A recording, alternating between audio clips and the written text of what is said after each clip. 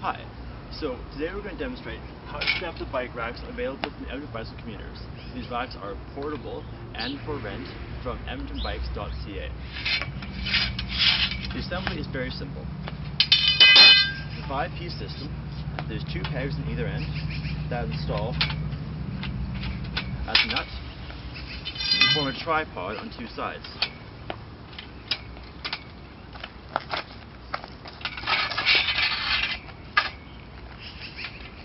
One person can do this job fairly simply.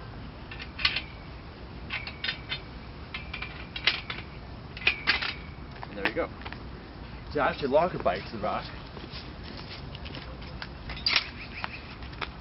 suspend the bike from the seat, like so. The lock will then go through. We should note these racks are not actually secured in the sense that they're locked, they can be disassembled, so they should be supervised ideally. To remove the bike, simply unlock it and dismount. Thank you.